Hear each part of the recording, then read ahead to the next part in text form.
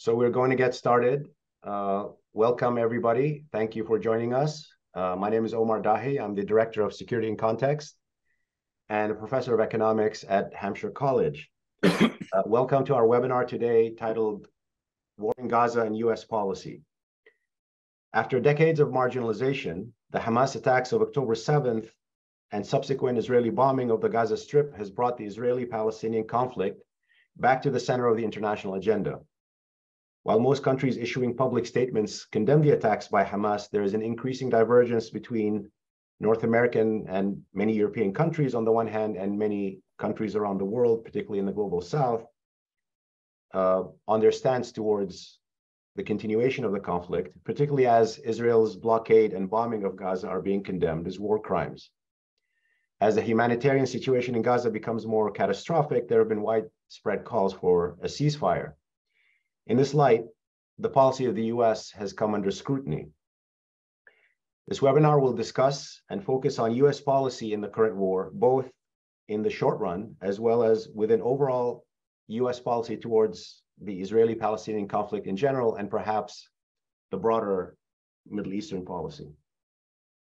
Joining us to discuss these are four experts on the Middle East and US policy, all of whom have a distinguished record as scholars or practitioners of policy in the region, and all of whom have written or spoken recently since October 7th about the conflict. I have asked my guests to each give an opening statement of a few minutes, around 5 minutes or so, and we'll follow up with some questions and have a discussion, and we'll go from there. If you want to ask questions, please use the chat function or the Q&A function. I'll try my best to integrate those questions as we go along. I might group them if we end up having a lot of different questions. But I'll introduce my guests as one by one as they're going to speak, and we'll start with Matt Duss. Matt, thank you for joining us. Matt is the Executive Vice President of the Center for International Policy and former Foreign Policy Advisor for Bernie Sanders. Matt, you wrote an article in Foreign Policy on the 19th of October, I believe, titled The End of Biden's Middle East Mirage, where you, among other things, and I'll just quote very briefly, talked about that President Biden's doctrine for the Middle East, as outlined by Brett McCurk, who's the Deputy Assistant to the President and National Security Coordinator for the Middle East, shows vanishingly little concern for how the people of the region are ruled, and its brief mention of values component is so perfunctory as to be insulting. Can you comment a little bit more and tell us your assessment of kind of US policy right now? What is it and what is it trying to accomplish? Sure. Well, first, I just want to thank you, Omar, for having me on this panel. I want to greet all of my panelists. It's great to see you all, good friends and colleagues. I just want to start my brief remarks here today by just acknowledging the absolute extraordinary human cost of what we are seeing right now before I even get into my analysis. The deaths in Gaza, the deaths we are seeing in the West Bank, and of course, the staggering horror we all witnessed on October 7th. So I just want to sit for a moment with that and understand, even as we talk in these analytical terms, we are talking about people's lives, and this is an ongoing catastrophe that I very much hope and pray will not become worse, although it seems unfortunately that it will. So my piece was looking at Biden's approach to the Middle East, which essentially, as I laid it out, was even though the Biden administration came into office sort of holding the Abraham Accords at arm's length, the Abraham Accords, of course, brokered under the Trump administration, the agreement between the UAE and Israel, normalization. Biden quickly kind of turned and embraced the Abraham Accords as kind of a formula for regional integration. All of this, in my view, and I think there's good evidence for this, is just because their approach to the region and their approach to foreign policy in general is to see it through the lens, everything through the lens of strategic competition with China. So they want to pay less attention to the Middle East. Previous administrations have wanted to do that as well. But their approach, the doctrine laid out by Brett McGurk in that speech that he gave that I cite, was essentially they're going to move forward, trying to get these deals signed between Israel and these various, repressive, undemocratic governments. These are going to involve selling these governments lots of arms. And so essentially, as I put it, they're going to stitch together a bunch of regional arms deals and call that peace. And a big component of this was the presumption that the Palestinians could simply be put aside, could be put into a corner, offered some small measures of quote unquote improving their lives, but otherwise essentially be ignored. And I think that I just always suspected that was not going to work. This issue, the Palestinian-Israeli issue, has a way of reasserting itself on the regional agenda and the global agenda, often with great casualties. And unfortunately, we're seeing that very graphically displayed right now.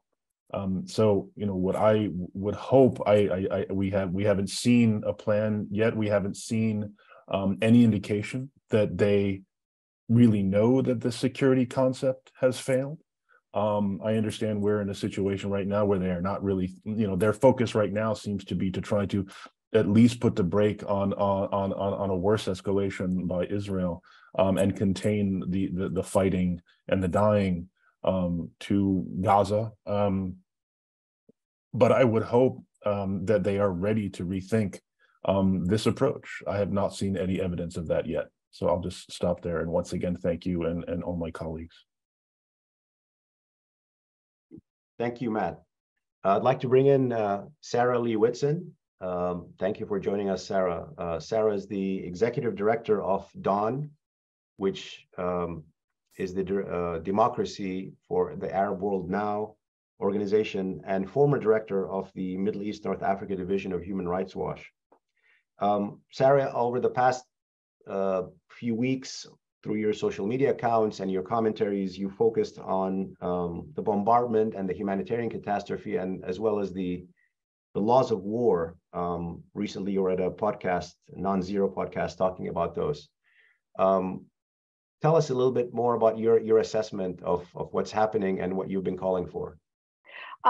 What I was saying is that the massive bombardment of Gaza, just 400 bombs deployed in the last 8 hours, for example, and the probably unprecedented extreme of the siege that's imposed on the people of Gaza, the blockade that is keeping out not just medicine, not just food, but water, electricity, fuel, is really just a continuation and expansion, a steroidal magnification of what Israel has been doing in Gaza since 2006. And obviously, if it's not obvious, maybe let me explain that a siege, a blockade on civilians, depriving them of items essential to their survival, is a war crime.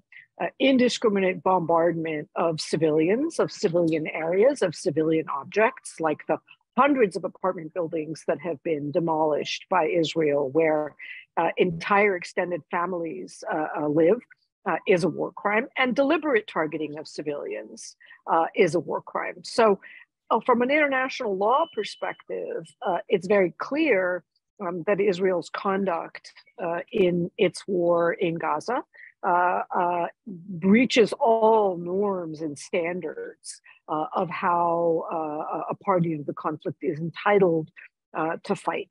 And I think as our focus is on US policy, what's particularly stunning about this is the extent to which the United States has not only given Israel a green light to proceed with abuses, to proceed with violations of IHL that were, and if the ICC acts as a neutral court, would definitely lead to criminal liability for Israeli officials. But the US is actively preventing the international community from even getting a temporary pause in the fighting, a humanitarian, so-called humanitarian ceasefire, a temporary halt in the fighting. The US was the sole country to veto the UN Security Council resolution put forward by Brazil, which otherwise would have passed. So we are now in a situation where the international community desperately wants to stop the fighting, i.e., wants to stop Israeli bombardment and the siege of Gaza, but the United States is preventing that from happening so that Israel can continue with its war crimes. Thank you, Sarah. Thank you so much, and thank you for accommodating by switching to your phone. It's very clear, so I appreciate that. Sorry to make you start over. I guess I'll turn next to Mouin Rabbani, Middle East analyst and co-editor of Jadaliyya. Mouin, your article about 10 days ago, I believe, on October 14th, was titled "US and Europe Give Israel a Free Hand." Have you updated your assessment, or what's your analysis of what's been happening? Thank you very much, Omar, for organizing this timely event at this critical time and inviting me to participate in it.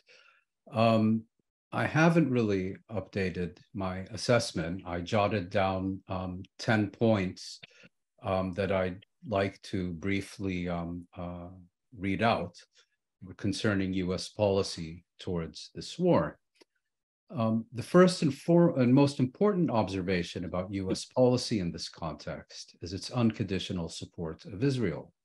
More specifically, its unconditional support of Israel's mass killings of Palestinian civilians, its unconditional supply of advanced weaponry to Israel in the full knowledge that these are being used to commit war crimes and crimes against humanity on a systematic basis, and its unconditional deployment of its political and diplomatic influence to ensure Israel can continue to engage in mass killings of civilian non-combatants with its medieval siege tactics, and do so with unrestricted impunity. To put it bluntly, the United States is an active and complicit partner in Gaza's killing fields, and judging by the official statements coming out of Washington, is also exceptionally proud of its role. More sheepishly, the US government has knowingly embraced the agenda of Greater Israel, championed by Netanyahu, Ben-Gvir, and Smotrich. Its exclusively rhetorical nods to Israeli-Palestinian peace, and for that matter, the humanitarian crisis in the Gaza Strip, are just that, and therefore entirely meaningless. The unconditional embrace of Israel nevertheless masks an important development that, in my view, has received insufficient attention: a collapse in US confidence in the Israeli political and military leadership, and a collapse in US confidence in Israel's military and intelligence capabilities. This is far more serious than during the 1973 October War. In 1973, the Israeli military experienced a resource crisis that could be compensated by massive US arms deliveries. In 2023, Israel is by contrast experiencing a crisis of ability, which no amount of US advanced weaponry can compensate for. This collapse in confidence will have significant long-term consequences for the US-Israel relationship. Israel will eventually lose its status as the US's stationary aircraft carrier in the Middle East, as it was once described by Ronald Reagan. US decision makers, particularly but not limited to the military and intelligence fields, will no longer take their cues from their Israeli counterparts and begin to treat their swaggering pretensions to omniscience and omnipotence with the skepticism these have always deserved. The USS Israel is today seen as a rather leaky trawler in urgent need of repair to remain seaworthy, in the shape of not one, but two US aircraft carrier groups. There is growing evidence that the United States is playing a direct role in Israeli decision-making. Blinken, rather than Netanyahu, is leading discussions of the Israeli Emergency War Cabinet, and Biden, during his recent visit, played a similar role. Washington has dispatched senior military officers and several thousand Marines to Israel, formally to assist in the planning of operations, but I suspect to take control of Israeli military operations. And as mentioned, 2 US aircraft carrier groups have been sent to the Eastern Mediterranean because Israel is judged as incapable of simultaneously confronting irregular forces on both its northern and southern borders. In my view, these US forces have been deployed neither to fight on Israel's behalf, nor primarily to take the lead on the civilian hostage file, nor laughably to ensure humanitarian assistance to the Gaza Strip. Their main task is, I believe, to ensure that Israel's military, whose leadership is in chaos and disarray, and whose ground forces are no longer a serious fighting force, does not launch a ground offensive unless and until they adopt a strategy and objectives that Washington believes are attainable. For a variety of domestic, regional, and geopolitical considerations, Washington is unwilling to countenance another Israeli failure and won't give Israel's leaders the freedom of action to inflict additional failure upon themselves. Washington's approach encompasses not only a military dimension, but also a political one. What is to replace that which Israel seeks to destroy?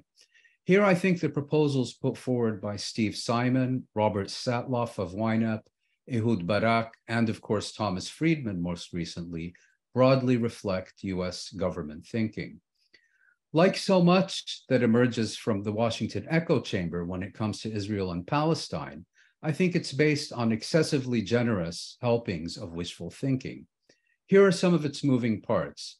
Successfully eradicate Hamas and other militant groups with a military force that on 7 October collapsed like a house of cards.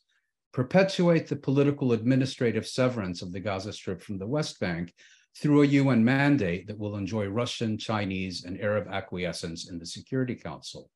Send in Arab troops because their governments are eager to ensure Israel faces no further Palestinian hostility and will be welcomed in the rubble of Gaza with rice and flowers. Persuade Saudi Arabia to foot the reconstruction bill produced by Israel's systematic razing of the Gaza Strip to the ground, thereby reviving the key objective of Saudi-Israeli normalization. Conduct democratic elections that a thoroughly discredited and detested Palestinian Authority will win, and establish the Oslo status quo as a political horizon. I have one last point and I'll wrap up. It would, of course, be far simpler for Washington to demand an immediate cessation of hostilities, an end to the Egyptian-Israeli blockade, and moratorium on all settlement activity beyond the 1967 boundaries, and demand an orderly Israeli withdrawal to the 1967 lines within 12 months. Give Israel the option to do so without an agreement, as it insisted on doing in the Gaza Strip in 2005. In the alternate universe that is Washington, however, the international consensus on a peaceful resolution of the question of Palestine is also wishful thinking. At the very least, finally, this crisis has punctured the smugness of Biden, Sullivan, Blinken, and McGurk, and their comfort with the Middle East constructed for them by Netanyahu. It is for the Palestinians, and more generally the Arabs, to use this opportunity to compel Washington to accept a Middle East that has no room for the policies US decision makers and their Israeli partners have for so long sought to shove down their throats. Thank you. Thank you, Main. Next, I'll turn to Stephen Simon, who is a professor of practice in Middle East Studies at the Henry Jackson School of International Studies at the University of Washington, and a senior research fellow at the Quincy Institute for Responsible Statecraft, who, among other things, has authored this book, which I read and really liked, Grand Delusion, The Rise and Fall of American Ambition in the Middle East, that I would really recommend for everyone to read if you're interested in the Middle East policy and US foreign policy in general. But also a article in Foreign Affairs on a plan to return the Gaza Strip to Palestinians and keep Israel safe. Stephen, what's your assessment of what US policy is trying to accomplish, and where do you think it's going from here? Thank you, Omar. And thank you for having me on this panel. I really appreciate it. What the U.S. policy is trying to accomplish right now is, a cauterization of the current crisis because of its potential for escalation and widening to a regional war, and because the humanitarian costs are immense, as other panelists have pointed out. So that's their main objective. In crises like these, from my experience, the immediate objective is to try and manage Israel's response. And this situation is no different. Well, it is different, maybe in one way, which is not unimportant, which is that surprise attacks are deranging events. And as Richard Betts, he's a political scientist at Columbia, has written quite persuasively, surprise attacks are not deranging, and just in that they appear to come out of the blue, but because they present the victims or the targets, government's response it becomes extremely difficult to pull together.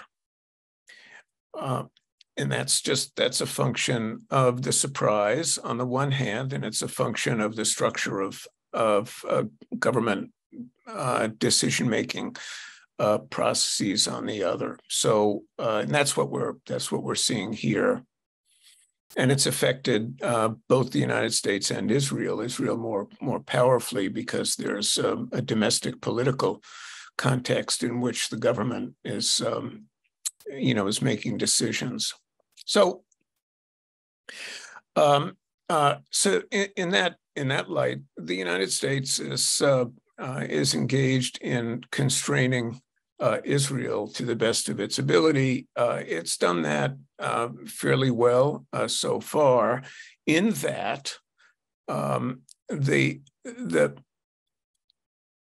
escalation, the step change that the United States is trying to effect is the incursion on the ground of a large Israeli force. The Israelis have mobilized more or less instantaneously 360,000 reservists. For those of you who don't keep track of things, the regular army, the regular armed forces are about 170,000, 169,000, I think. So, this is a pretty large force, and a lot of it will be allocated to the northern front, but that will leave plenty for a Gaza incursion.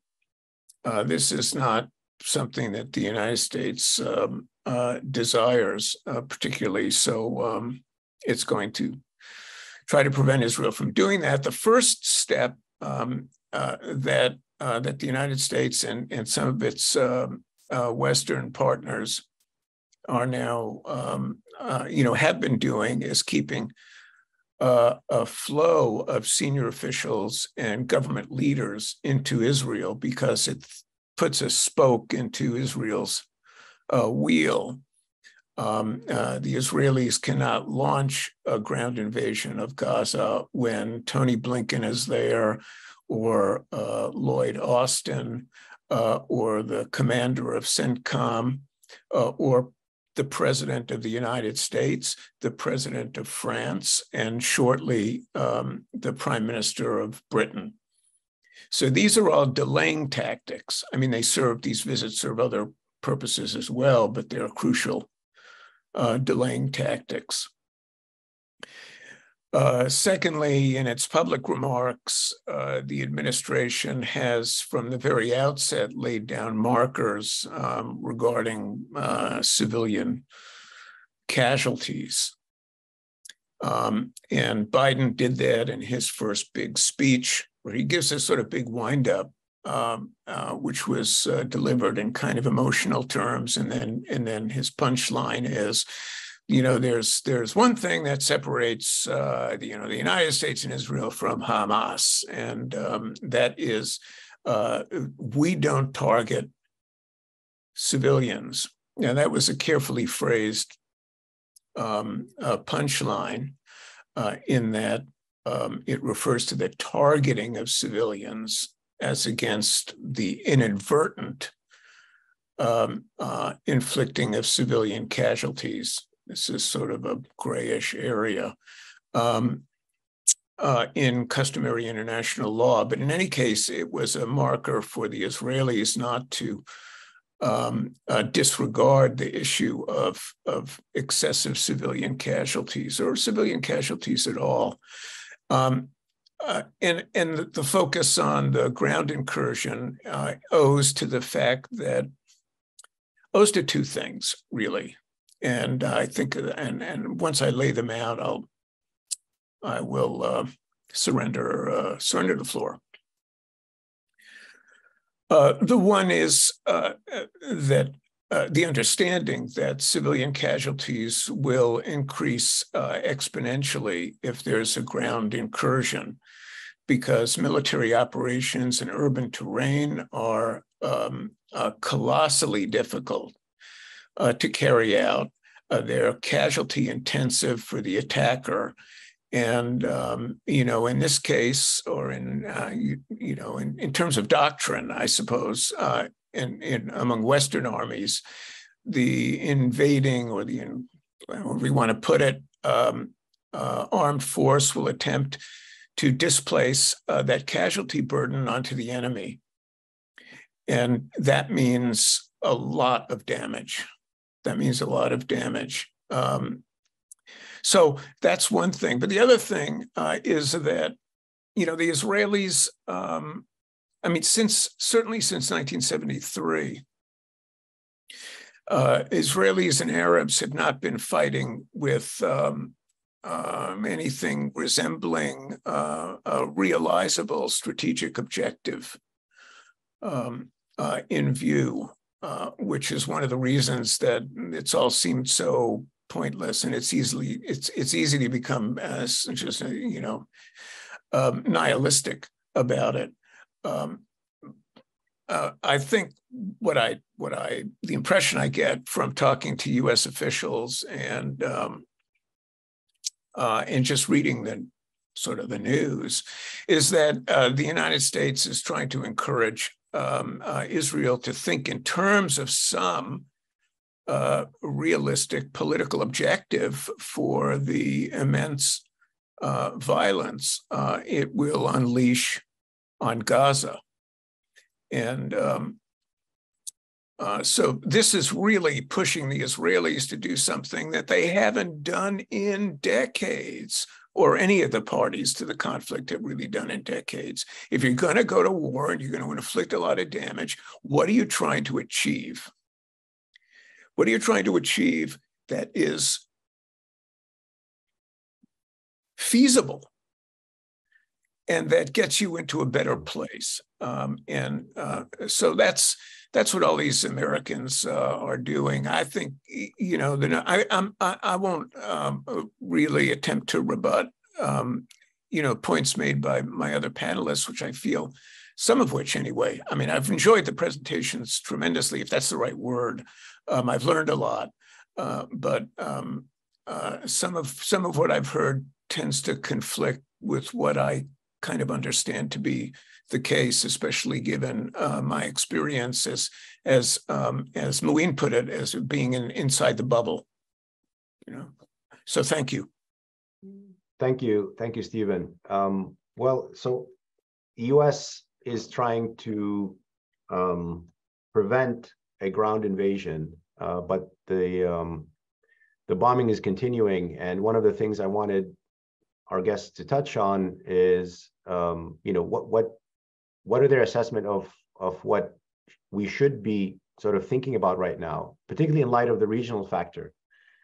this is something increasingly I've been asked, and it's been on everyone's mind, which is the chances for a wider regional escalation that will significantly increase, as many of you have said, the rate of destruction in ways that are unmanageable. I mean, depending on how kind of wide it escalates. So maybe I'll come back to you, Matt, to just give us your thoughts about that. I mean, given that even without a ground invasion, there's these increasing tensions that it might happen anyway.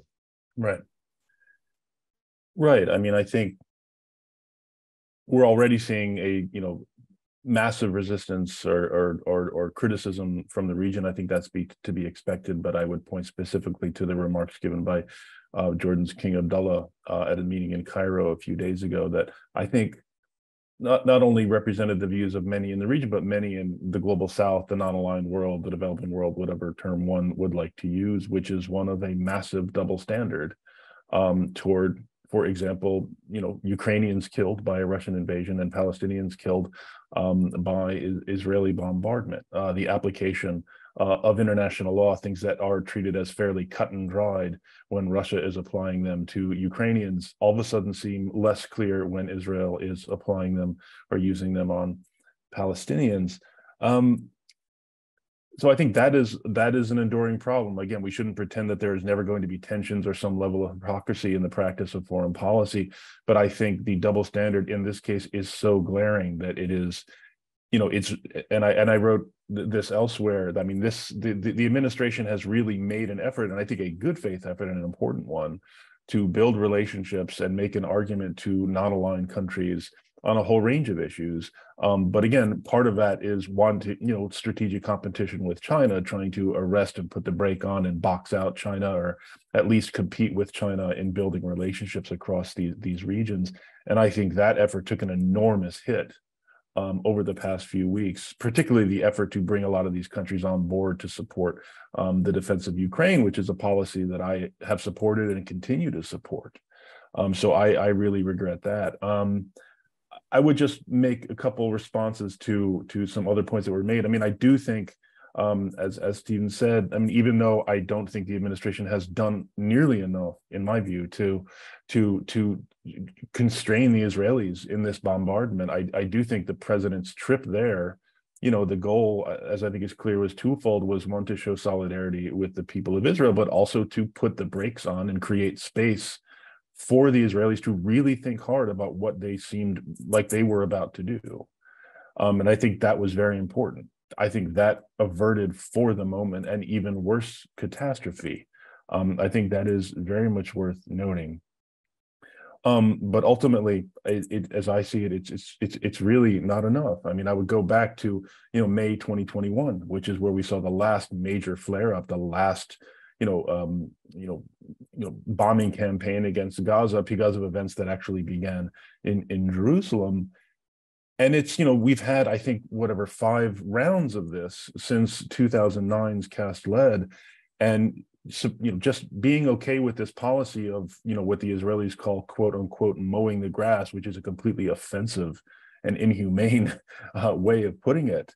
This goes, I think, to the problem here, which was imagining that we could just keep this status quo going and it would keep a lid on this problem without taking into account the very, very serious costs to Palestinian lives every single day. But of course, not making a realistic assessment of risks, which is what has now kind of blown up in their faces.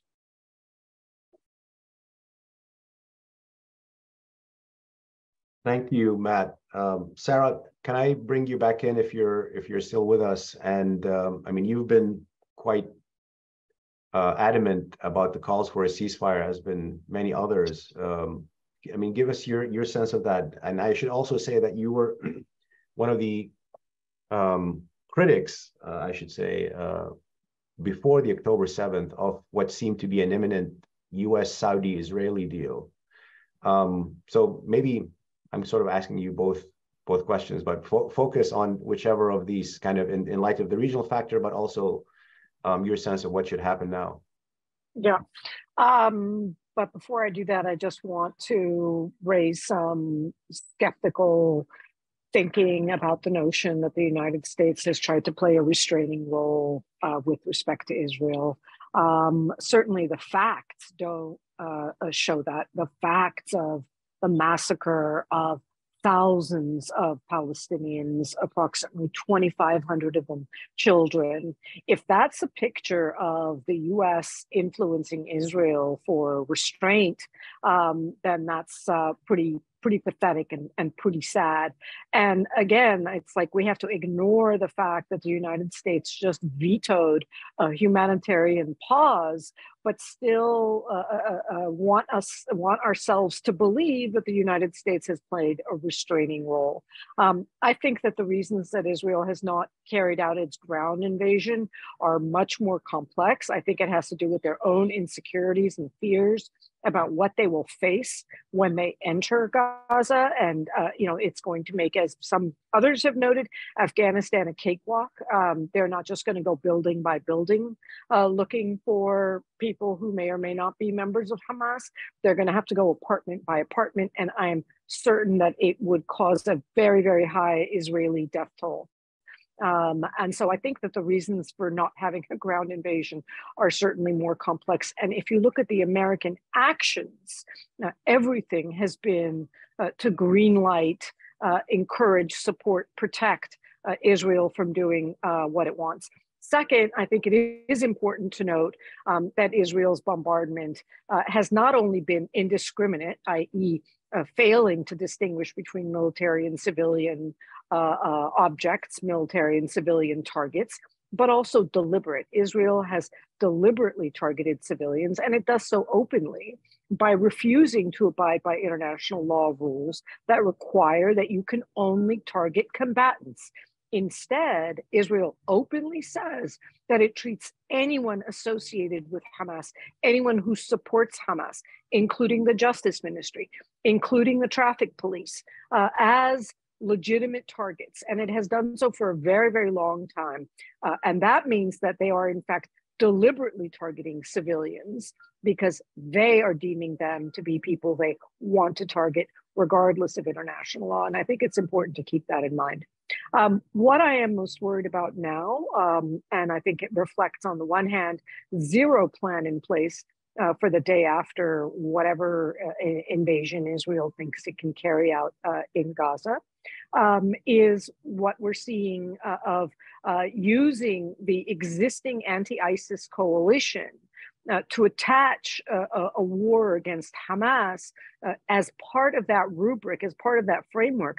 When I first predicted that that was going to happen, people were dismissive. But just today, President Macron made that very specific proposal of expanding the anti-ISIS coalition to include fighting Hamas as if it is part of ISIS. And so the risk of, number one, bringing in the United States and other countries as parties to this conflict, which is exactly what Israel wants and has been their game plan, their only game plan, if anything, all along, and expanding the war to Syria, to Lebanon, to Iraq, where there have been attacks against US military installations, US military bases. Again, this is exactly what Israel wants. Israel doesn't want to make this about its occupation in Palestine. Israel wants to make this about fighting terrorism. And unfortunately, the UK, now France, now the US seem to be willing to go along with it. Finally, just the humanitarian aid angle. I want everybody to be very, very cautious when we hear Secretary Blinken and President Biden talking about the need for aid and the need to urge Israel to respect international law as if it has been respecting international law ever, is that I see the efforts to talk about humanitarian aid as a diversionary tactic so that they can punt and avoid what we actually need, which is a ceasefire, a complete ceasefire.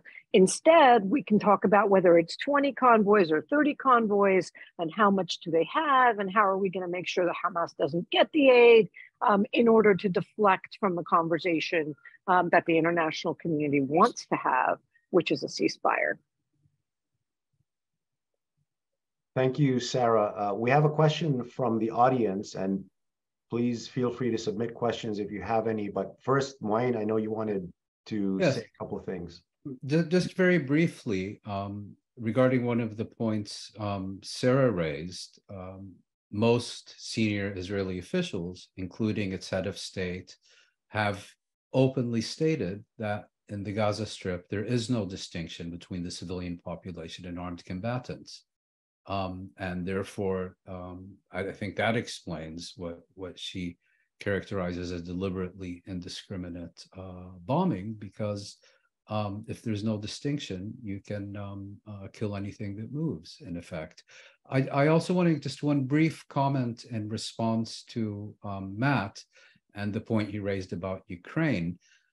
When the US first started mobilizing international support for Ukraine, it did so on the basis that this was illegal aggression by Russia, invasion of a foreign country, and so on. And for a variety of reasons, that failed to gain sufficient traction, particularly in the global South, either because people were basing their relations with Russia out of interests rather than principle, and so on. And I think what we've seen in the past year is the US increasingly stating that this support to Ukraine is not only about resisting foreign aggression, but it also involves a much broader principle, that of upholding what the US calls the rules-based international order. And I think what Biden and Blinken have achieved with stunningly rapid success in the past 2 weeks have been to show how their rules-based international order works in practice. You have one set of rules for yourself and your friends, and another set of rules for everyone else. And I would make the argument that what has been a key argument mobilized by the US and Western Europe in the Ukraine context in the past year has been irreversibly shattered. Thank you, Wayne. I do want to bring in the regional factor and our question from our friend and colleague, Professor Michael Clare, which I'll read right now. We have seen a massive uprising of popular support for the Palestinians in the Arab and the Muslim world, forcing their governments to step back from potential ties with Israel under the Abraham Accords. I guess this refers to Saudi Arabia in particular, but in a broader sense as well. Will this persist after all this is over? Who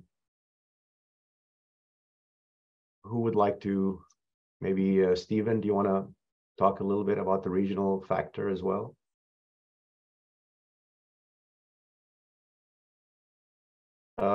Would you like, unmute please. Well, it's a good question. Certainly, Mohammed bin Salman, well, he leads opinion. I'm not so sure the extent to which he follows it. So he might well still be determined to make a normalization process with Israel work, even subsequent to the crisis that we're talking about. I know it's still going to be on the U.S. agenda, for various reasons. So it will get some push from Washington, but much will depend on the way in which the crisis unfolds, and we really don't know. We don't know if Israel is going to enter Gaza in a big way. We don't know if the war is going to expand to include Hezbollah or Iran. All the key variables, are really unknown at this point. But I suspect that whether this is in the category of wishful thinking or simply prudent planning, I think the parties, particularly the United States and the Saudis, because the two are in very close communication now, are looking to some sort of political process in the wake of the conflict that will provide a framework for normalization, or reciprocally, a normalization process that will provide a context for a political one involving Israel and the Palestinians. By the way, Stephen, just a quick follow-up. What does Macron even mean by an international coalition to fight Hamas, expanding that? I mean, I find that baffling, the phrasing and the suggestion. Or does that mean anything to you, or is that suggesting something broader? Or no, I don't think it means anything to Macron either. I think their talking points, chinned up at the K and fed to him. There is, see, the Hamas-ISIS equation emerged on October 7th. Because Hamas had thrown out the rule book on attacking civilians as against combatants, regular forces, and which is what the Israeli president was referring to when he said that, well, there's no distinction between Palestinian civilians and Palestinian fighters, because Hamas, they threw out that rule book on October 7th. Don't shoot the messenger, just explaining the reasoning here. So I think that equation between ISIS and Hamas was seized upon by Macron's people as some new innovative frame in which to look at management of the crisis. But I don't think anybody takes it particularly seriously. The important thing is that he's there, and as long as he's there, the Israelis, can't launch a ground incursion. thank you, Stephen. Sarah, I see your hand is up. Yeah, well, I wanted to just chime in and answer to your question about what the French want, because I asked some of my contacts in the French foreign ministry exactly that question, and I just want to read to you the I don't want to use the language that he said. And he said, the idea is to draw on the experience of the international coalition against Daesh and see what aspects can be replicated against Hamas. We are therefore available to work with our partners in Israel to identify appropriate courses of action against Hamas. It will then be up to our partners in Israel in particular to express their needs. As a reminder, the coalition against Daesh is not limited to operations on the ground, but also involves training Iraqi forces, sharing information, and combating the financing of terrorism. So that's what he said. But I just want to clarify, Stephen, Israel's efforts to equate Hamas with ISIS, and before that with Al-Qaeda, is nothing new. It didn't start on October 7th. This has been the approach of Israeli authorities for a long time. Similarly, Israel's, quote unquote, as you say, throwing out the rule book didn't start on October 7 or October 8. Israel has disregarded the international laws prohibiting the targeting of civilians, limiting targeting to combatants and members of armed groups in Gaza and also in the West Bank for a very long time, certainly since 2006 when Hamas was elected. Israel has said since 2006 that they believe that anyone who supports Hamas, anyone who's affiliated Hamas, whether in a civilian or military function, is quote unquote a terrorist and therefore someone that they can attack. So I think it is important for us to understand that this is not a new approach of Israel.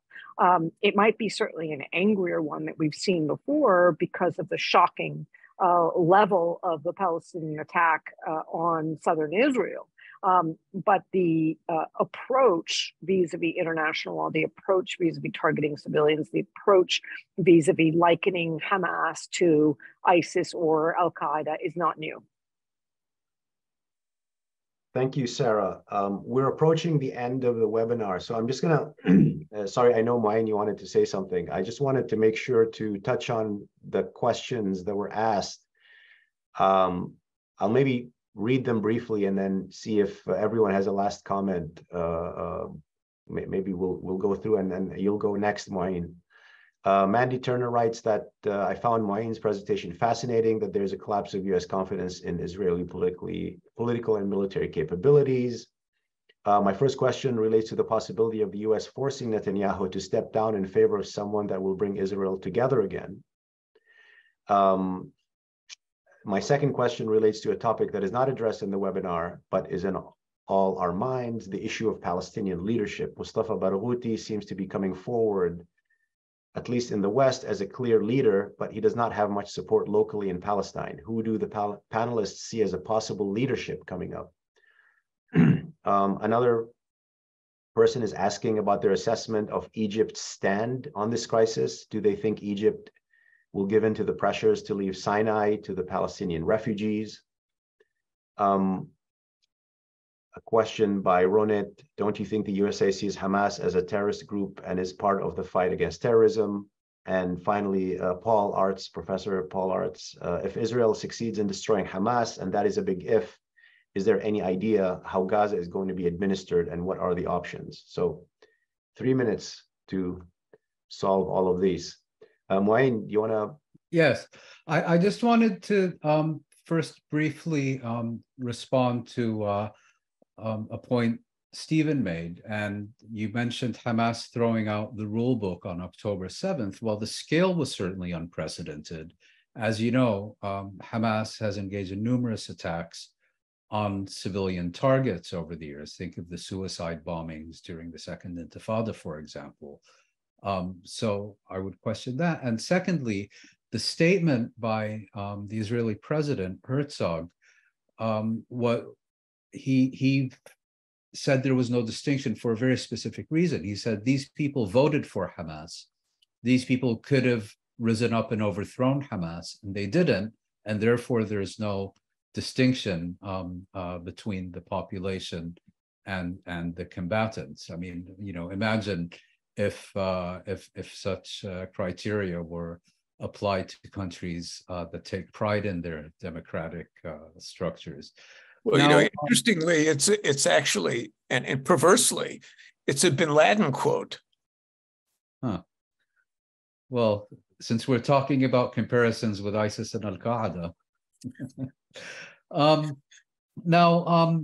Regarding the question about Egypt first, you know, there was a lot of talk. Sisi is under siege because of the Menendez scandal. He's desperate for new IMF loan, and it's not going to be that difficult to persuade him to receive the population of the Gaza Strip into Sinai. I would like to recall that refusing the principle of making the Gaza Strip an Egyptian rather than Israeli problem has been a constant principle of Egyptian regional policy since the 1970s. At Camp David, Begin offered the Gaza Strip to Sadat, and he refused.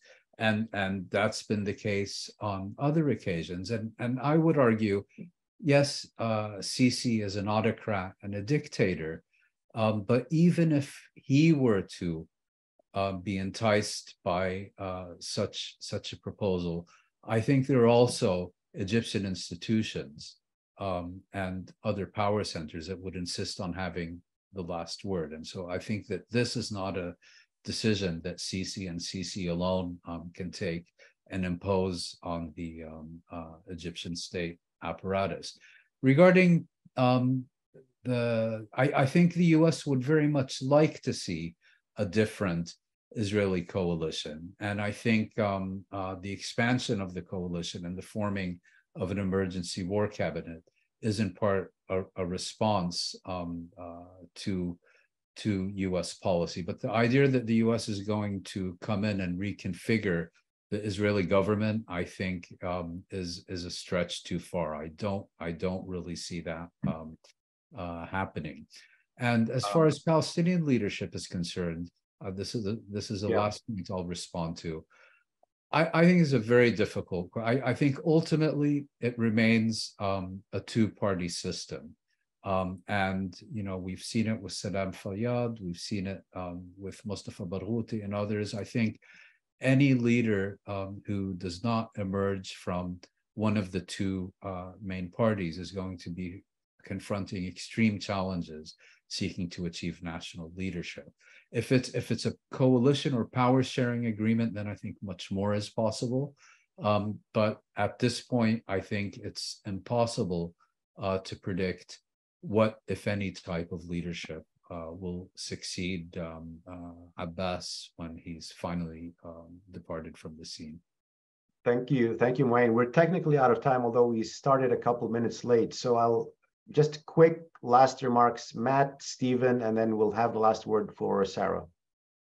No, I'll just very quickly address the issue of Palestinian leadership. I think that's right, but it's also, again, been the strategy of Netanyahu and previous Israeli governments was to bolster Hamas in Gaza, because that could keep the Palestinians divided and down. I certainly don't absolve the various Palestinian parties and leaders for their own choices here, but there was a really interesting transcript of a Likud meeting from 2019 where Netanyahu said explicitly that anyone who opposes a Palestinian state needs to continue supporting getting money to Hamas. That's part of the status quo that we absolutely can't return to. Obviously, that will not happen with Hamas, but the bigger strategy of keeping the Palestinians divided and down so as to avoid any possibility of having to make an agreement. Thank you, Stephen. I don't really have much to add. I don't think that there's been a collapse, I suppose, in confidence in the Israeli military. This issue really arose because of the current government's policies on the West Bank, on the one hand, which diverted soldiers from Southern Command to Central Command. They were chopped to a different command. And an issue relating to problems one sees in intelligence communities all over the world in the face of surprise attack. I mean, they just haven't questioned their assumptions in a long time. They just routinely reaffirm them, and then they get surprised when it turns out that their assumptions were obsolete. So I don't think that there's an issue with the IDF and certainly the Israeli public and the U.S. military, as far as I'm aware, have full confidence, remarkable confidence, actually, in the IDF. It's really the Israeli intelligence community that looks pretty bad right now. Thank you, Sarah.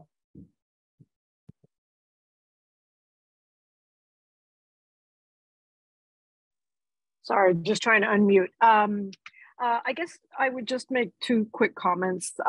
First of all, to emphasize that though we are sitting here in this panel in the comfort of our homes in the United States, most of us, I don't know where you are, Maureen, the United States, our tax dollars, we're not detached observers here. We're not just sitting back watching what Israel's doing, maybe giving them advice or not giving them advice.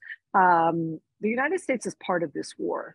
The United States is supplying Israel the weapons that it's using to terrorize Palestinians. And if you don't care about the morality and ethics of that, then there should be more concern than there has been about the criminal liability of US officials, because providing weapons to a party, knowing that they're going to use them to carry out war crimes, observing the war crimes they're carrying out, is something that you can be found criminally liable for under the Rome Statute. The second thing I would say is just to thank Security in Context for organizing this event, because you may or may not be surprised to know that events just like this are being canceled in the United States, left and right.